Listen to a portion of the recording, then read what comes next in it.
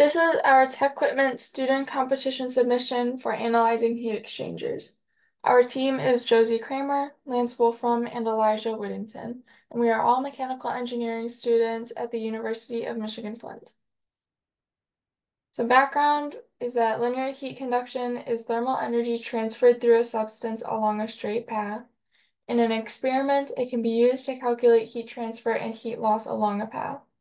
Thermoresistance describes the ability of a material to conduct heat and is an analog to electrical resistance. At the top, we have the equation for thermoresistance and for heat transfer, which can be written in terms of thermoresistance. And on the left are a couple of pictures that describe these concepts.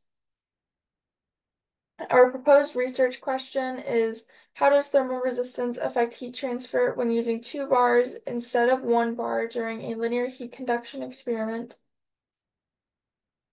We used a TD1002A machine to run our experiment where we were able to swap out this middle piece here and put in a single solid bar of aluminum and 2 individual bars of aluminum.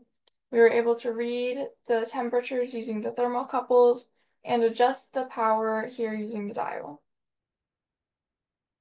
Here's a picture of the casing with the solid bar of aluminum in it and the thermocouples attached and the 2 separate pieces of aluminum in front of it.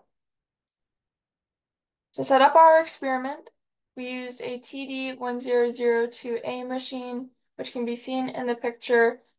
It also diagrams the experiment and the thermocouples here. We used powers of 10 watts, 12.5 watts, and 15 watts. The material we used was aluminum. For one piece, it was 45.75 millimeters in length, and for 2 pieces, it was 22.876 millimeters in length each. All of the diameters were 30.07 millimeters, and there was an ambient temperature of 20 degrees Celsius. Here is a video of our experiment.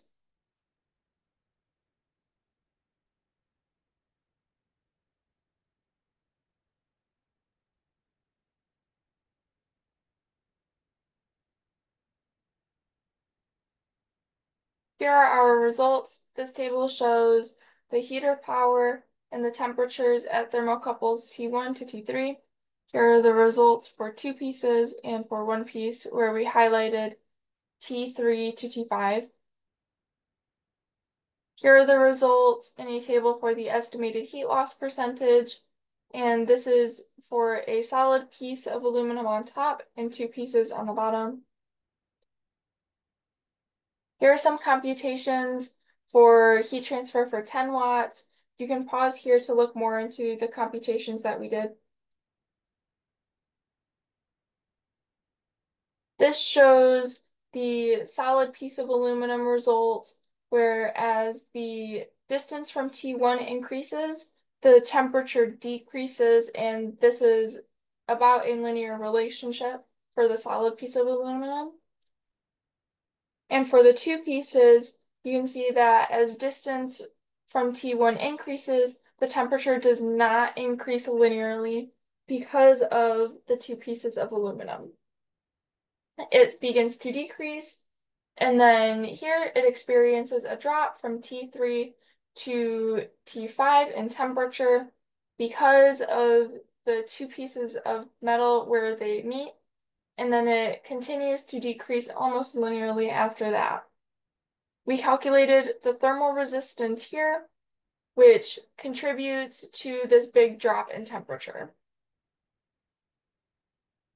In conclusion, we can say that, as we expected, there's a greater change in temperature between T3 and T5 when using 2 middle section pieces compared to 1 middle section piece.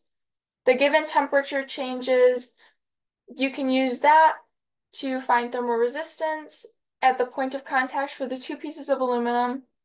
And we can say that thermal resistance will increase heat transfer in a linear heat conduction experiment when using 2 bars instead of 1.